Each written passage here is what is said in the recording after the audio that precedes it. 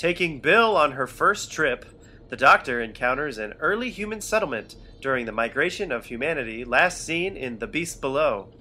But where are all the people? And why are the robots so keen on keeping the Doctor and Bill smiling? Find out today on another thrilling review from Voices from the Vortex. It's Vortex time! Broadcast amplitude at maximum capacity. Transmitting through time and space in 3, 2, 1. Welcome to the Vortex.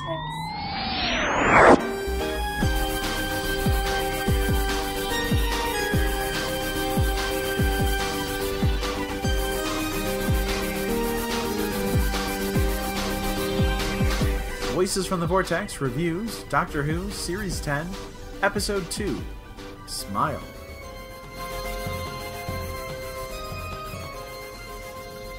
Hey hobo man, hey dapper Dan, you've both got your style, but brother, you're never fully dressed without a smile. I'm going to try and do this entire review while smiling. I hope you can hear me smiling. Yes. Can you hear the difference in my voice? I'm so happy. Hey everybody out there, this is Taylor. And this is Matt.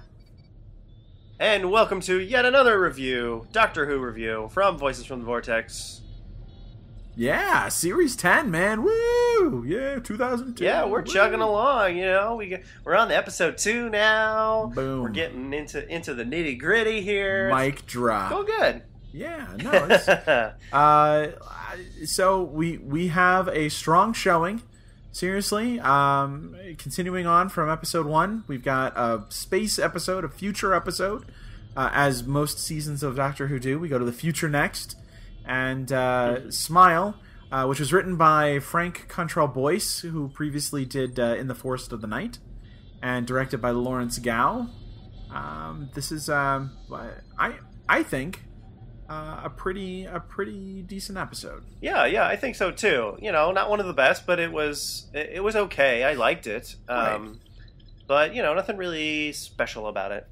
So, Taylor, looking at the story and the monster as a whole, what do we have in this episode that really strikes us as being Doctor Who and as being new? Well, one of the things that I noticed in this episode was that they sort of kept that reboot dialogue going, like that sort of, they're reintroducing stuff. And they kind of do that when there's a new companion. The new companion has to learn all of these things. But I felt like they were doing it for the benefit of the audience as well. There was all this dialogue about how the TARDIS works, and, the whole bit about him having two hearts again, that's like, it's a reminder, oh yeah, he's got two hearts, when of course we all know this. Right. And then the big thing is, she finds out, oh, hey, you like to help. You go from place to place helping people. And I mean, as a Doctor Who fan, that's like, well, duh, that's what the whole story is. Right. But, that's something, as the Eccleston, year, you watch that and you go, oh, this is the kind of character he is. I feel like they were trying to do that again, too. And we talked about how in the last episode, they wanted it to be kind of a reboot, but it's not quite a reboot. But I still feel like they're trying. Right. Not a reboot yeah. as in they were rebooting the show. A reboot as in they wanted people to feel like they could come into Doctor Who at that episode yes. and learn everything they need to learn. It's in the same way Rose from 2005 was a and I'm air quoting reboot. It's not a reboot. Mm-hmm. It's the beginning of. It's a continuation. Yeah, and it's a good starting place. I think you're right, and I think they once again prove that a companion who knows nothing about the Doctor is best when asking the questions where the Doctor can kind of explain who he is and what he does, and it's a good way to get to know the Doctor too. For all the failings of Capaldi's first 2 seasons, we never got someone who didn't know him. He was with Clara the whole time, so he knew. She already knew about him. This is we should have had a new character here for the Doctor. We should have had a new companion right off the bat with Capaldi, because I feel like we're just now getting to know the man. and he's explaining more who he is as a doctor now than he has in the last 2 seasons. Yeah, I completely agree with that. And this episode was, I know in the intro I mentioned The Beast Below, but this episode really did remind me of The Beast Below. Yeah. It also reminded me of just all of those second, the tradition of those, the second episode, they go into the future type things. This was really formulaic as far as how those episodes go, what the companion learns about, the kind of things they learn about the Doctor, and, they sort of, it's the whole thing of, okay, the Doctor's going to show them around, and they're going to see all this really cool stuff, and they're going to get to the big climax of the thing, and then you'll find out, like, oh, the Doctor, you'll find out, like, the companion will go, oh, okay, so he needs my help still. Right. This is, the companion will come in at the end and say, this is how I can help. Right. Which is what happened in this episode. I agree. It's a great way to introduce people to Bill and to the Doctor. And yeah, this does it feels like The Beast Below. It feels like the end of the world. It feels like New Earth. It feels like all the things that a good second episode should have. Because the first episode, she's only with the Doctor because she needs help. This episode, she's traveling with him for the first time. And he kind of makes a point of that at the very beginning. He's talking to her and he says, well, you've already been on a trip once. And she goes, well, this is a proper trip. And she's right. This is the first time she's actually chosen, all right, I'm going to sign up and sail off into the sunset with you, buddy. Yeah. Well, and I like, the biggest comparison there is the scene where she finds the room that has the dead woman laying there. And she sort of looks through that database. Yeah. And sees all these images of war and the human race just being at its worst, and that sort of gets her all emotional. And that's the biggest parallel to The Beast Below right there, is when Amy goes into the room and has to vote, and sees all that footage, and it makes her cry. It makes her all, is this what humans become? And sort of finding out that fate of the human race. So that was a big parallel right there.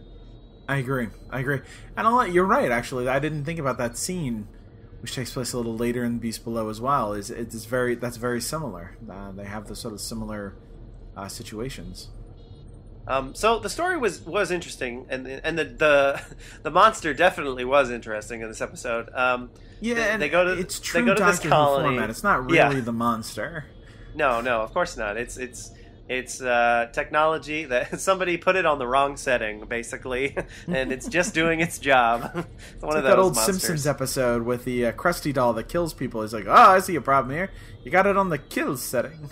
He flips the switch. That's exactly what this episode was. There's your problem. There's your problem. So, yeah, they go to this colony, and it's all set up, and the monsters they're called the Vardy, and they're a combination of little flying nanobots and these big, I forget the character's name, but the guy from Hitchhiker's Guide, that character, that robot, a couple of those guys. Don't talk to me about life. So depressing. Marvin the manically depressed robot. Right. That's it. That's what it is. It's basically those with a smaller head, and they're walking around and killing people who are sad. Well, and I like that by the end of it, it isn't just that the Doctor saves the day. In this one, he definitely doesn't save the day. He creates a new race. He gives them basically freedom from their past, which is an interesting theme for Doctor Who, because Doctor Who is always about living with what you've done and kind of moving forward from there. So how do you adapt to the world? How do you live knowing where you come from? But he actively gives a reboot to these robots and takes away. It's a robot reboot. It's a robot reboot. Here's something interesting. He does to these robots what he basically did to the Zygons. Right. The whole thing from season 9.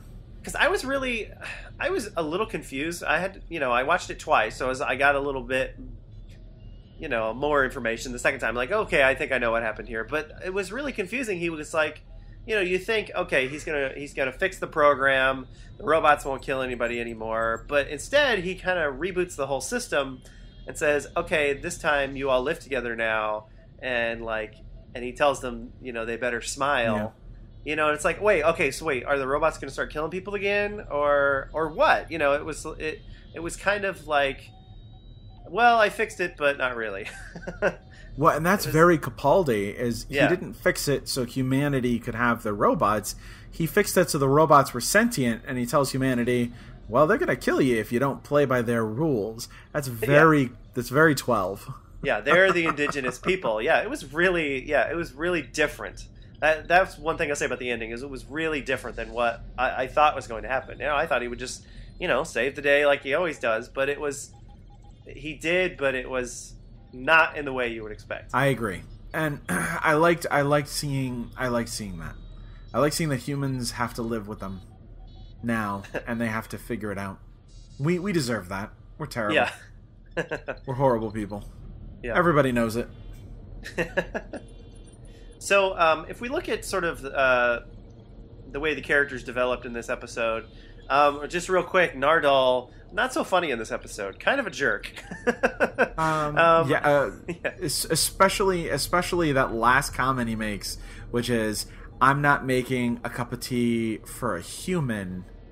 It was just like, I'm not a slave to the human race or something. Yeah. It was very that's kind of dark for Nardal. It really was. Yeah, I was really surprised that he said that. It was like, why is he so like, it was like when the TARDIS didn't like Clara at first for some reason. Right. It's like, okay, why is Nardal being all mean to Bill? What's the problem?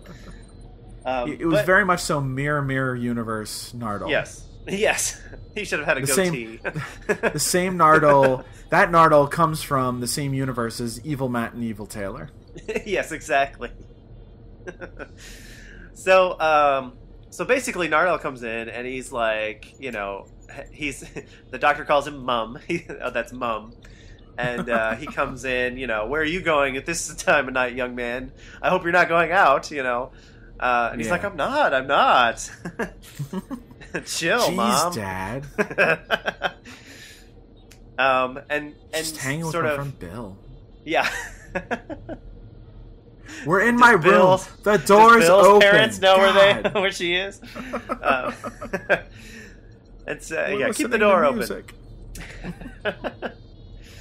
And so You anyway, don't trust me. Slam. I'm gonna play my guitar and rebel. That's right. He should have played the guitar. That would have been great. So should have moped and played the guitar. If Matt Whitecamp wrote Doctor Who, it would turn into a pantomime. So yeah, he's really adamant about the Doctor not leaving, and so he calls it the oath. He said, "You took an oath, sir." And he's like, "I know. Okay, I got it. Leave me alone." Mm-hmm. And, Bill in this episode, it's hard to see him not as a teenager. I know, it really is. Even though he's the oldest, it's really he's such a teenager. Matt Smith was such a little kid, but Capaldi is such a teenager. It's not even funny. Mm-hmm. The other thing I liked about the characters in this episode was that the Doctor didn't figure things out right away. He got it wrong a couple times. He was wrong a lot in this episode. He was like, "Oh no, okay, so I thought people weren't here, but I think they are, and they're dead. Oh, wait, no, I'm going to blow it up. Oh wait, I can't do that. Everybody's here. Oh wait, I can't destroy the robots." It was just like he was wrong about everything. Well, and I like that it wasn't just that he was wrong. Even in the beginning, he knew he was wrong, but he tried to convince himself he was right because he started figuring out what might be wrong. He started figuring out that the emotions were what decided, the robots decided that you live or died. So, he even says to Bill, he says, what I said back there, did that convince you? She goes, yeah. It's just, did it convince me? Mm-hmm. She goes, "No." Oh, and those badges! I love those badges. Those are really cool. That Those tech. badges were cool. Every time they flipped it over, they couldn't see it, and the faces were very amusing to see. You know, like, oh, that's what the doctor's thinking right now. He's being skeptical, or when you didn't see his face and it turned to a smile, so you just knew that he was smiling in front of the robots. That was good too. What did you think of the production in this one? I loved how the colony looked. I thought it was gorgeous. Oh yeah, no, it was really great. There was that really good futuristic, look that they always do on Doctor Who, and I love it. I think it looked really good. It's that 70s to 80s sci-fi that they really do well. Lots of curved architecture and just some really neat stuff. I wonder if that's like a building, like some of those places are a building, or if they built that set, those stairwells and some of those really curved areas. Those are really neat. Did the nanobots seem to you an awful lot like the nanogenes from season 1? From the Argue My Mummy episode? Oh yeah, that's right. Yeah. Nanobots attacking are like that's a common theme in Doctor Who, and it was kind of neat to see more nanobots because we haven't seen them in a while. But then I was watching this and was like, I feel like we've seen this before. Oh yeah, another Moffat episode. Well, and any time somebody just turns into a skeleton and the bones fall to the ground, that's Doctor Who right there. People die that way a lot. Yes, skeletons on the ground, skeletons in a spacesuit. Skeletons everywhere. Skeletons everywhere. And the music was good in this too. Yeah, it was. I felt like it had a lot of '80s era Doctor Who music to it. A lot of stingers in there that were very synthesized. Yeah, I always love that about Doctor Who. They sort of, even though they sort of modernized the show, they always kind of stick with that. They know that cheesy, almost not super cheesy, but that cheesy sci-fi sound makes it fun and campy, and it really adds a lot to the production. So the music was good in this one too. I'm excited for Murray Gold's soundtrack for this season. I really am. Those so soundtracks, far I'm loving it. The Murray Gold soundtracks, they get better and better every season. They're just so good. They do. And for all of those of you who are fans of our narrative podcast, those soundtracks are better and better every season in our podcast. We just blatantly take them. That's right. And so Murray, keep up the good work, man. Yeah. You're helping us out a lot, buddy. No, just helping us out a whole lot. Don't sue.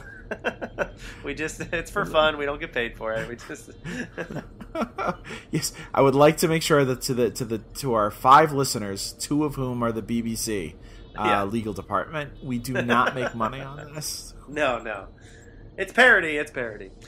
It's total all right, so parody. Anyway... I'm stealing all of it. It's parody. That's right. So we didn't get a lot of hints to the seasonal arc this episode, but there was a short little conversation that was interesting when, she basically asked him what happened. And he gives the vaguest answer ever, of course. He's like, something happened, and because of that, I made a promise that I have to stay on Earth and guard the vault. And what is it? I want to know. That we're not going to get answers to that till the second half of the season. Come on. I know. It's not, yeah. I really hope... I know Moffat has his little formula, but I hope he breaks the formula a little bit and just gives us just a little bit more and more actual information, not just like a vague sentence. I want more and more information as this thing goes along. Come on, Moffat, let's do it. I'm wondering if this is going to be another season like all of his other seasons, where the thing that's happening at the end of the season is retroactively going backwards through the season, and they're experiencing the effects of it now at the beginning of the season.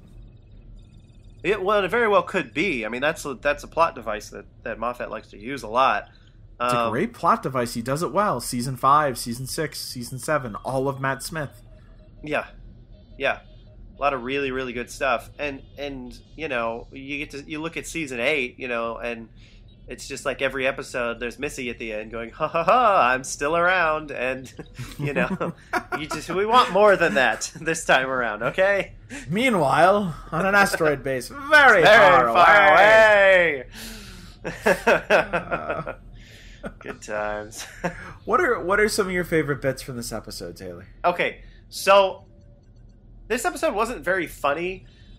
But the bit that made me laugh the most was whenever the Vardy interface robots, whenever their face would change to that skeptical face, that was like, it was the flat mouth and the eyes, almost the little eyelids, that flat lines the eyebrows that came down over the eyes. It was so funny every time they made that face because it was always the best moments. Like there's one where they're sneaking through the hallway and they're like trying to sneak by them, so they're smiling. They're like, "Yes, and as they sneak by, the robot's faces change. Like, okay, this ain't right. Like, where are you guys going? It's like it was the best face.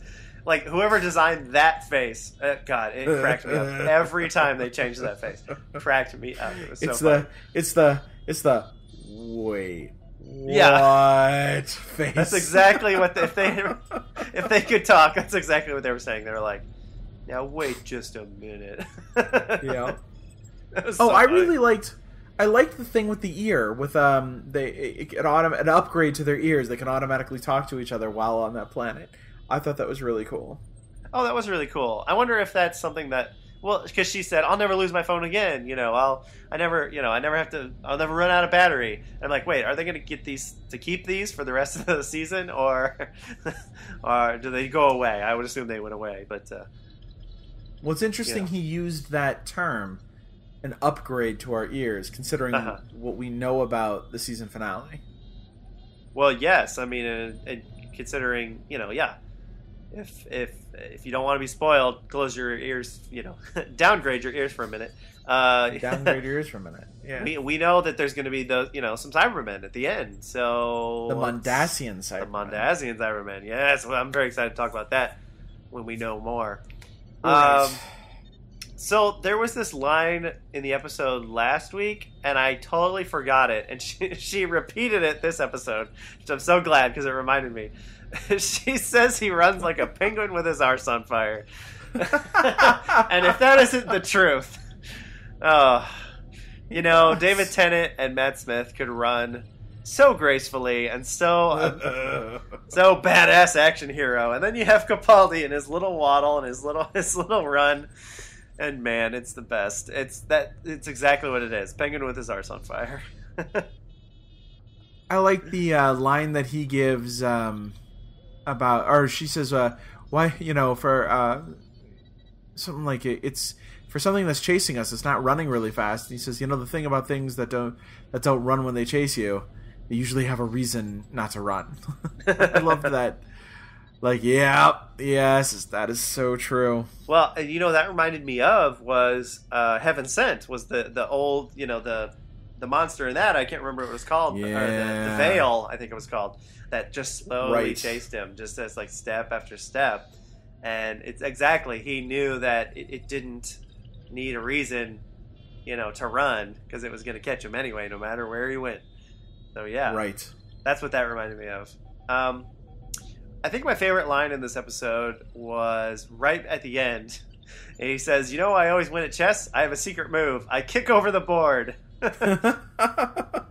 And then he resets. That's not how you win, Capaldi. I think he misunderstands. You use that word, but I don't think you know what it means. And it was and it was a cliffhanger too, wasn't it? Yes. I loved that. That was so great. I missed that. They had the cliffhangers in Series 9, but I like the cliffhangers that are just silly, that aren't real cliffhangers, that are just like, this is what the next episode's going to be about. I always loved those, to where it just felt like one long continuation of the story.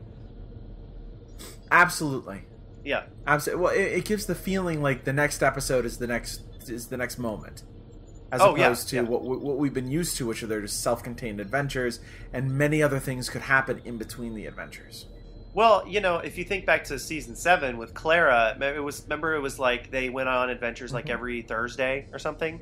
She had a thing. She was like, it's Thursday, we're going on adventures. And so they were all separated. Well, I really like this, where it was exactly, it started this episode started the moment right after she got in the TARDIS. And then right at the end of this, they get out and they're in London at the Frost Fair, which is what the next episode is going to be about. And there's an elephant. What's happening? I love that kind of stuff. They did that a lot in classic Who. You would end the story, the 6-episode thing, and then the next episode would, at the very end, it's like, the TARDIS landed on the edge of a cliff. It's teetering. It's about to fall. And then the next story would be them dealing with that. So I always loved that kind of stuff. I'm trying to think of 2 really good Troughton examples. So they land and a volcano erupts and lava is headed to them. So in the next episode, it's the emergency TARDIS escape protocols, and it takes them to another dimension.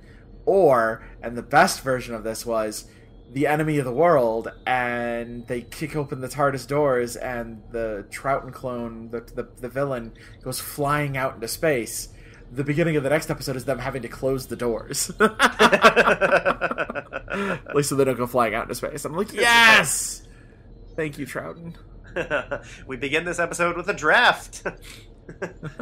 You might remember from last episode. It was hot and stale inside the TARDIS. Opening the doors, the wind blew them out. Will they survive? Will Jamie close the door in time? Find out next week. Find out next week in another thrilling adventure of Doctor Who.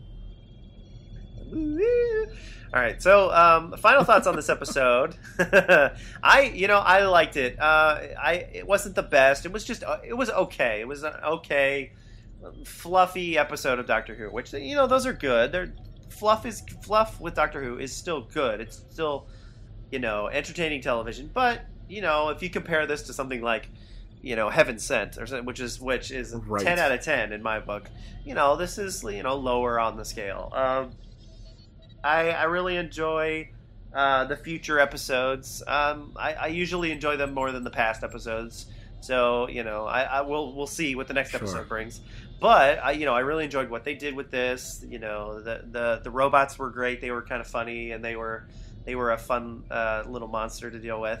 And always good work from Capaldi, and Bill is becoming. She's her own companion. She's not just a carbon copy of any of the others. She's got great aspects from other companions that I love. She's got the wittiness and the wittiness of Donna, but sort of the questioning of like Clara and Martha, that kind of thing. So there's a lot of good stuff that's coming from all the characters. And we didn't see Nardole that much, but I know I love Nardole, so I can't wait to see more of him. So yeah, I liked this episode. It was pretty good. I'm gonna share your opinions on that too, and I think on its worst day, the weakest episode of Doctor Who is still better than some of the best episodes of other shows, unless you're talking about like Fear Her or 2 with the Flesh, the Almost people. Those were pretty bad. But outside of those, I think the worst kind of episodes from Doctor Who are still better than some of the best episodes of other shows. And I think this is a good example of, it was a good story. It was fun to watch. It certainly had its moments, its ups and its downs. It was kind of funny. I thought it was a little funnier than I think you think it was. But it was funny. But overall, it was like, okay, I'm ready to move on to the next one. And I don't feel like this will be an episode that I necessarily go back and watch again, because I think, oh man, I really missed that episode with Smile with the robots and the emojis. Yeah, I probably won't. But no, I agree. It's decent. It wasn't terrible.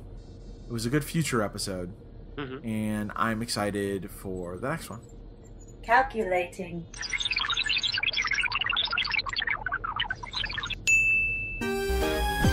Voices from the Vortex gives Smile. 6 out of 10.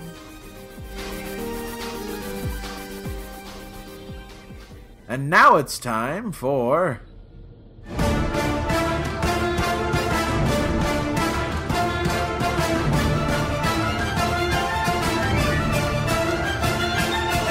Oh my god, that promo.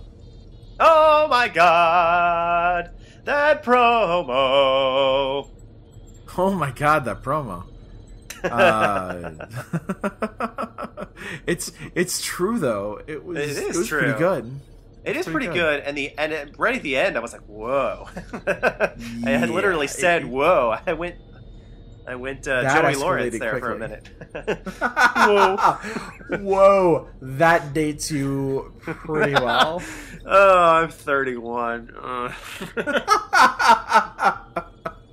I liked that it escalated quickly. It got very dark very fast. Yes, it was all frost fair and something's under the ice, and then have you ever murdered a man? Exactly. So I don't know where that's going. I'm a little worried. I'm not gonna lie. Oh, that was great. Have you ever murdered a man? That's funny. That's exactly how Bill should say it. That's exactly the feeling I got. So this one was good. I'm not a big fan of the past episodes, but I really liked the Shakespeare I'm not a big Code. fan of you. I don't care. I really liked the Shakespeare Code, and this one reminds me a lot of the Shakespeare Code. I think it looks good. The one line in there, especially, is a big parallel, is when she says, if I step on a butterfly, I could mess up time or whatever. It's like I don't feel like Donna was worried about that, and I don't feel like Clara was worried about that, or Amy really. It was just this one where it was Martha and Bill. They're like, wait a minute, don't we have to be careful? And he's like, nah, it'll be fine. The two smart companions. Seriously. Yes. They're like, whoa, what if I accidentally step on a cricket? What if I kick a dude in the shin? What if I murder a man? Like, they're worried about their actions, and I appreciate that from them. Yeah, I do too. This looks good. The monster looks great. It looks like a proper monster, and you'll have a proper bad villain. I mean, the last two monsters have been, just sort of that technology gone wrong, like we talked about. This looks like there's a guy in there who's like, yeah, this one looks like there's a beast and there's a guy. He's like, the beast must feed, and so he's got an agenda. Feed me, doctor. Feed me. Well, that's great too when he says, she's like, what are we gonna? The monster needs to eat, or he's eating people, and she's like, what are we gonna do? And he's like, we're gonna get eaten. He's got the best solutions. He does. He really does. But that line at the end, that's the big one right there. Have you killed anyone? Because we're getting into she's finding out who he really is. And right. the first one, it's like, oh, you're an alien. You travel in outer space, and you go in time, and you have all these cool adventures. Okay, And then the second one, it's like, oh, you like to help people. You go on these adventures because you like to make things right, and we learn a little bit about your past. Oh, he ran away. He stole a TARDIS. Okay, and then this one. It's going to be, you learn about that dark side. Have you ever murdered a man? Murder, doctor. Murder, doctor. So yeah, I agree. I completely she's going to learn about that dark side. This is going to be an exciting episode. I feel like we're going to start getting closer to some of the overall story arcs, the seasonal story arcs about the Vault. I think we're going to get some more information about why he swore an oath to stay on Earth. Yeah. Well, and in this episode, I think we get to see. I think Nardal's in this episode. I've seen in other trailers. I think he's in this one, but he wasn't in the trailer, the next time trailer, right after the episode. So I don't know. We'll see. What does Nardal think about this? If he was so adamant about the Doctor staying and not going anywhere. If he's in there, what's going to happen? Because he didn't. For some reason, the Doctor didn't end up back where he was supposed to go. He ended up. True, there might be in some the sort of. Yeah, there was the TARDIS took him somewhere else. TARDIS is clearly taking him where he needs to be, so something's going on. I have a couple of. I have a theory about this season, and I know I've read it online too. Other people have had this theory, So I'm going to say I've developed the theory at the same time. But, okay, sure. But I'm wondering if all of this doesn't take place on Mondas. On where? Mondas. I don't think this is Earth. I think it's really? Mondas. Because Mondas was supposed to be a twin planet to Earth before it was flung off of its orbit and sent out into the galaxy. What if the Doctor's on Mondas and not on Earth? And what if Bill is not human? She's Mondasian. Is that what you're saying? Well, but they're it's parallel. They're both Earth. They're both humans. But yeah, she's Mondasian. Correct. Okay. That would say a small. That's a good theory. No, that's great. That's very. I think it'd be interesting. Mm-hmm. Yeah. Well, let's ponder on that one.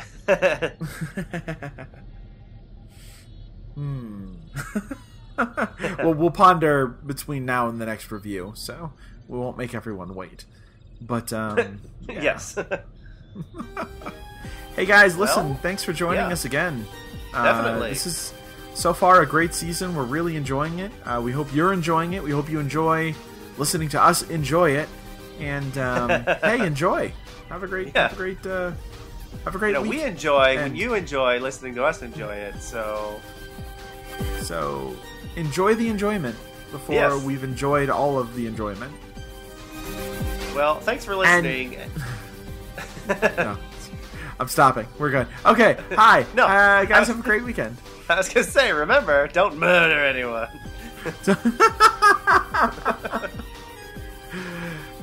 Good night, all. Bye.